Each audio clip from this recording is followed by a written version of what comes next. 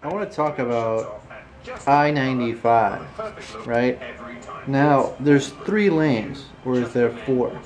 I look at it very simply. You got the left lane, which is the super duper fast lane. Then you got the middle lane, which is, okay, sometimes I'm going to go fast, sometimes I go to speed limit, depending if I see a cop. And then there's the right lane, which is super duper slow lane.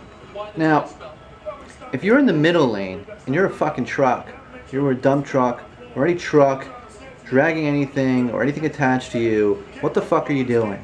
Go in the fucking right lane. That's where you slow people belong. Don't impede my progress. That's not fair to me. Alright? So here's a little note. Stay in the slow motherfucking lane. If you're a slow truck, dump truck, fire truck, ambulance, I don't give a fuck what you're carrying. Don't impede my progress. Don't slow me down. I don't appreciate it. Alright? That's it. Middle lane, sometimes fast, sometimes average. Left lane, fly. Back to the future speed. Alright? Right lane, go as slow as you want. That's fine. Because that's your slow lane. That's fine. I'll give that to you.